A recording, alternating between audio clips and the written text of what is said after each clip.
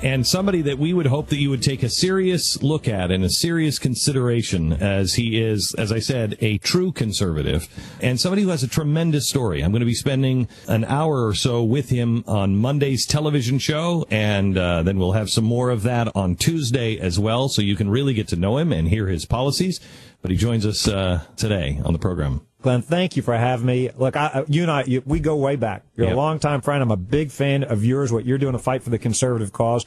For your listeners out at home, I've always done the show remotely, calling in. This is my first time to physically come in your studio since y'all have modernized and expanded. This is a beautiful, beautiful space. For the folks that only get to see it on the podcast or on TV or hear about it, let me tell you, Glenn's done a great, great job here in this space. Thank you. Thank you. It's nice to have you here. Thank you for having me. How's the family, first of all? Doing well. And you can relate. I know you've got, we've talked about our kids before. My oldest, 13-year-old girl, she went to her first boy-girl dance a couple of weeks ago. I'm completely against this. I think any dad, I think that is enough to convince every father to be for the Second Amendment. I think that I offered to send the SWAT team with her. She did not want that. I offered my wife offered to chaperone. She didn't want that either. My daughter, when she started dating, I about put the kid into just a coma. Because I brought my security to sit down and meet him. And I just told the security, just play along. Sit at the other table. If I look over to you, just look at me, look at your phone, and then just shake your head yes. And I had this kid so spooked that I knew all about him.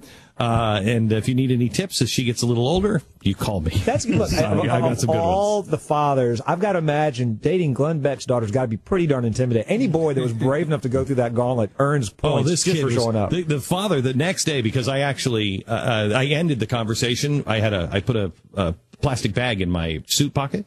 And we were just having pizza, and he had a Coke, and he drank the Coke. And at the end of the meeting, I said, are you done with that? And he said, yeah. And I took the plastic bag out, and I put his Coke can like I wasn't touching it, and I was going to dust it for Prince. And he said, are you dusting? I said, I just no big deal. The father called me the next day, and he said, Mr. Beck? And I said, yes. And he said, did you dust my son's Coke can for Prince? He was pissed. And I was going to say, well, it was not really. It was just, and I said, well, yeah. And he said, you, sir, are a genius. I have daughters. I am doing it to them.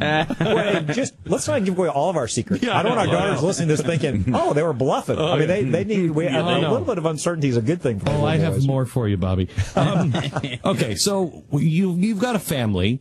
You know what it's going to be like for them. You know that they're going to tear you apart. The next president, no matter who he is going to face Abraham Lincoln-style problems.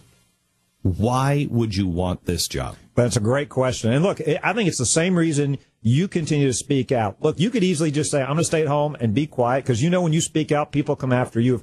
If the next president's going to do what needs to be done, we're going to have to upset a lot of people.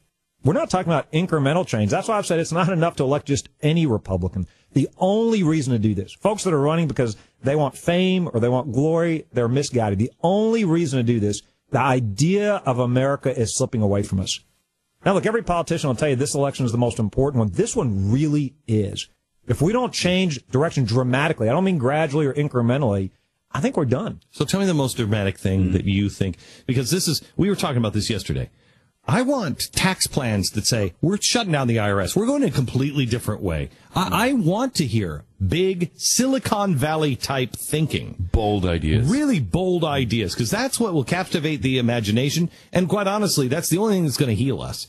So give me some Bobby Jindal, Silicon Valley. Well, and look, let's see, we can start with tax plans. Domestically, we have got to shrink the size of the federal government, not just slow its growth rate. I'm the only candidate that's done that. We cut our state budget 26%. 30,000 fewer state bureaucrats. All these other candidates talk about shrinking government. They've never done it. So my tax plan, every Republican's got a tax plan with lower rates, and we've got that, 25%, 10%, 2%. Three things that are different, radically different about my tax plan. So a bunch of these Republicans say, we want, Trump and Jeb have said, we're going to have half of Americans pay no income taxes. That's crazy. I think that's crazy. I think everybody should pay something. Yes. And so our plan's got a 2% rate. It's not about how much money we raise, but it's the most important 2%. We're all in this together. If we want government to stop wasting money, we got to care about it. It's got to be our money. It's too easy to think, well, that money grows on trees if we're not paying something. So you have a 2% rate up to what? So up to $10,000 for a single filer, $20,000 for a married filer. The next level is $90,000 for a single, $180,000 for a married. When you get up to 10%. So a middle class family, teacher, a police officer married today, making $150,000. They're paying 25% today. They'd pay 10% under my plan. But it does two other things that are pretty dramatic. Number two, it eliminates the corporate tax. Not reduces it, just gets rid. Oh, wow. These guys play games. Wow. They hire accountants and lobbyists. They don't pay these taxes. Make the CEOs pay. And we get rid of a whole bunch of the deductions and all the loopholes. We preserve 5, but we get rid of all the other nonsense they put in the tax code. Here's the thing where the left, they're going to attack me on this, but I'm actually proud of this. We shrink how much money we dramatically do. We cut 22% of the revenues going to the federal government over the next 10 years. Now, the left's going to hate it. They're going to say, well, you can't do that. Well, if we don't do that, we're done. And if we elect a Republican president, and before we've had Republican majorities, Republican presidents, they slow the growth rate, nothing changes. We got $18 trillion of debt. We're drowning in debt. Now, this tax plan, it grows the economy. There are all kinds of numbers. 14% GDP growth, 6 million jobs, for 8 to 9% wage growth. But here's the fundamental thing. Here's the most important thing we got to do domestically. And then one other thing internationally, domestically. This president has done a great job changing the American dream to be all about the government taking care of us. That's what he's tried to do. We're on the path towards socialism. Let's just be honest about it. I mean, Bernie Sanders calls himself a socialist. Hillary's no better, and Obama's no better, and there are a bunch of Republicans that aren't a whole lot better. They want to be Obamacare light. Look, if this election is about who can give away the most stuff from the government, we're done. We never win that fight, and it's not a fight worth having. We've got to look the American people in the eye and be honest with them and say what makes America great is not that the government gives you stuff. It's that you got freedom in this country, and we got to fight to get that freedom back. Shrinking the government's not just about growing the economy; it's getting our freedoms back. But secondly, internationally, this country better be serious about. And I know you've written about this. I know you feel strongly about this as well. We better be serious about the threat of radical Islamic terrorism. So tell me about ISIS. Well, look, first of all, let's start more basic than that. Tell me about Islam. The reality is Islam's got a problem. And I know nobody on this stage is politically correct, but let's just, let's go ahead and be honest. And I know we're going to get a bunch of folks saying, oh, you're anti-Muslim or you're racist. That's nonsense. This is just honest. This is true. Islam's got a problem, and that's radical Islam. And what we need our president to say to Muslim clerics and leaders, they've got to do two things. At least one, they've got to explicitly say, they got to condemn by name these these terrorists, these murderers. Let's call them what they are. You can't just condemn a generic act of violence. You can't say, oh, well, we're against killing. You have to say, no, these individuals are not martyrs. They're not going to enjoy a reward in the afterlife. They're going straight to hell where they belong. And then secondly, they have to explicitly say, we fully embrace religious liberty and all the freedoms for people of different religious beliefs that we want for ourselves. It can't be that we want freedoms for us, but we don't want other people to have those same freedoms. When it comes to ISIS, when it comes to Islam, we've got a president who went to the Pentagon a few weeks ago and said, this is a generational conflict. We got to change hearts and minds. Glenn, they are burning people alive, raping, crucifying, torturing, killing Christians, other Muslims, other religious minorities. He wants to negotiate with them? We got to hunt them down and kill them. He calls Fort Hood an incidence of workplace violence. If we won't name, acknowledge the enemy, Secretary Kerry wants to allow many more Syrian refugees into our country. We know ISIS wants to send terrorists. Mm-hmm. We know they want to send terrorists into Europe, into America. Why are we letting them in? They don't even have to sneak in. If we're going to let them in the front door, why would we do that? Well, we're accepting 15,000 in the next year, and they're all being vetted by the United Nations. I mean, I don't, that's insane. We've just got a note this morning. We have broken the $10 million mark in, what has it been, 6 weeks? All coming in $100 checks. Wow. Trying to raise money to save the Christians in the Middle East, the Nazarene Fund. $10 million. So that tells me, at least this audience is very well aware of what's going on, that we are now facing the St. Louis, the ship that we turned away in the 1930s, that we're facing the same thing that the world faced before, an extermination of a race of people based on their religion. Mm-hmm. And I get a lot of heat from people, even in this audience, saying, you can't bring any of them here. Mm-hmm. My answer to that is, A, our vetting is far superior than anything the United States is going to do. Second of all, how many members of ISIS are Christian? 0. How do you deal with the crisis of not the war refugees? Because if you're Muslim, far as I'm concerned, Saudi Arabia's got lots of room Jordan has lots of room. They know the difference between the bad guys and the good guys. The West won't admit it. So they can do that. How do you deal with the Christians and this open door in Europe that's going to crush Europe? Well, you're exactly right. What I worry about is those folks going to Europe have a much easier time than coming to the United States, yes, where they can do us harm. Look, the vetting is so important, and I applaud the generosity of your audience. Let's get to the root cause of this, because this administration wants to talk Band-Aids. This just didn't happen by accident. You've got millions of refugees there because of this president's failed foreign policy. Let's just for a moment step back and think about what we're seeing today. So you've got Assad and Putin and Iran and Hezbollah working together. I mean, can you imagine? This all happened because this president, he created a void. He said there would be a red line. He said if Assad crossed that red line, if he used chemical weapons, he goes, there are going to be consequences. It has been his official policy that Assad has got to go, but he's done nothing to accomplish that.